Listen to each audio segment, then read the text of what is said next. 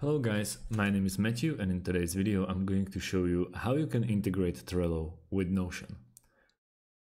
First of all, we have to create ourselves an account at Trello.com.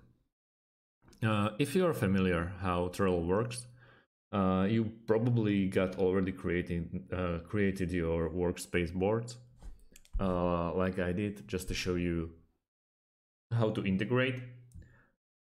You just basically go to your workspace, to boards, and create a new board. You set up it according yourself, like how you like it and so on. If you want to make this integration work, we want to press or click on our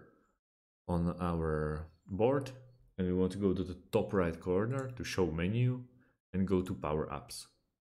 In Power Apps, we have a couple of options that we can add or configure or install into our Trello account. We are actually looking for Notion. At the moment, Trello is not supporting Notion, but we can still make this by using Zapier.com. Once we are at the Zapier.com, we also need to create ourselves an account. And we want to go to the top left corner and we want to make a zap.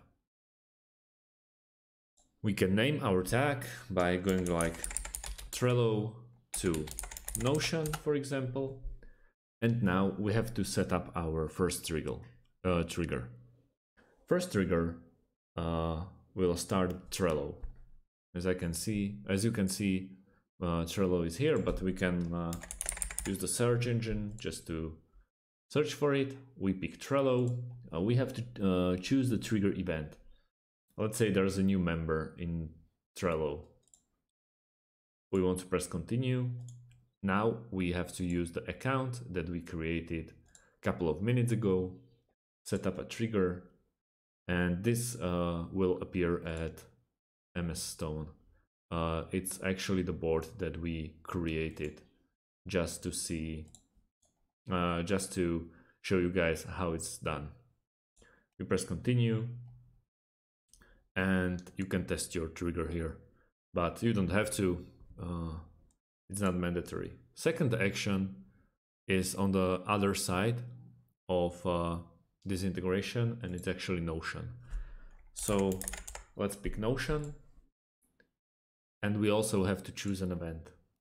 If a new member comes to Trello, it will update database, for example. We also want to go with continue. And the last thing that we need to do is just sign into Notion. And that's about it. So thanks for watching and see you on the next video.